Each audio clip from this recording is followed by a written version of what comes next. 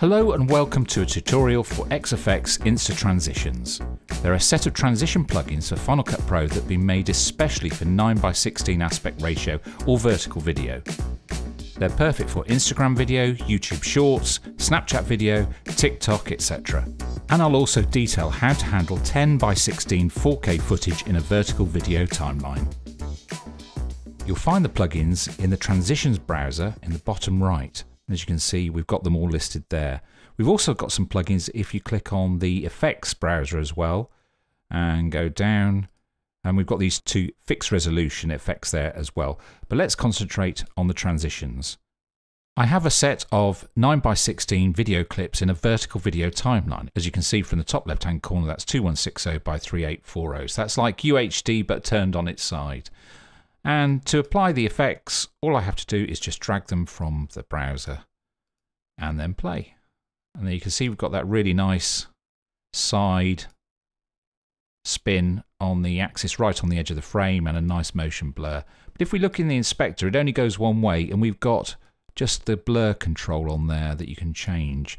That's because it's quite hard to program to go the other way because of the way you have to build up the tiles of different ones. So on the next transition, we've got it going the other way, and you'll find that that's number 2 side spin anti-clock on there. Those transitions have got one variation each, but if we go a bit further, you can see we've got this nice diagonal split on here. Again, you can control the motion blur in here, and it's probably going to make it a bit easier if I just take it off so you can see. As you can see, we've got the right hand side going up and the left hand side going down. We've got a variation here where we can actually go left up instead. Now what will happen is the left hand side will go up and the right hand side will come down. Put the motion blur back on and you'll see the effect happen the other way. So that's 2 variations, and you can go through. We've got the box roll, that's got 2 variations, and that's the vertical half coming in. Again, 2 variations on that. If we look at some of the other effects, let's take something like slam slide. I've already got that applied to the transition here. As you can see, it kind of like bounces off the edge and comes back in again. We've actually got a load of variations with that. We've actually got 4 variations with that, again with the motion blur. And some of them have even got 8.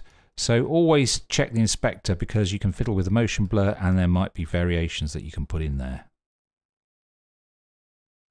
Okay, so we've now got a string of clips and they've all got transitions between them. They're all vertical video and it all looks as if it all really works well. Okay, now we want to put this inside an iPhone. So what we need to do is we need to make a compound clip. So you can either go right click and go new compound clip or go Alt G.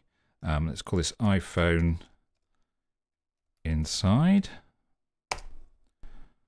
And that's great. What I'm going to do is just copy it and go forward where I've got another timeline where I've got this iPhone background there. And all I'm going to do is paste it on top. And it disappears. Right, so I have to shrink that down, or I could use a mask.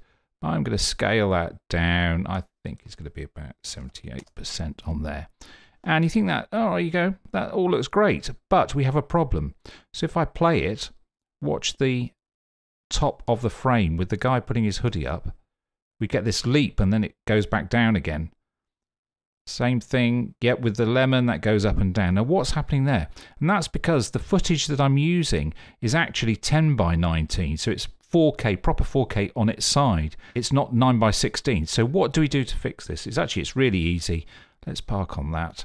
We go to the effects browser and we find the fixed resolution effects and just drop that onto the timeline on the clip. And now if we look at the lemon shot, it's absolutely perfect. It actually conforms the footage on the timeline to the actual dimensions you want. Even the guy with the hoodie, look, that should be absolutely perfect now. So these might be able to get you out of jail. It's something I love about Final Cut is that it keeps the dimensions going through timelines, but it can also, as you can see from here, it doesn't do what you want. So these 2 fixed resolution effects can get you out of jail on there. And that's about it. We do look forward to seeing XEffects Insta Transitions on your Facebook, Instagram and TikTok videos. We hope you have fun with them. That's it. Goodbye.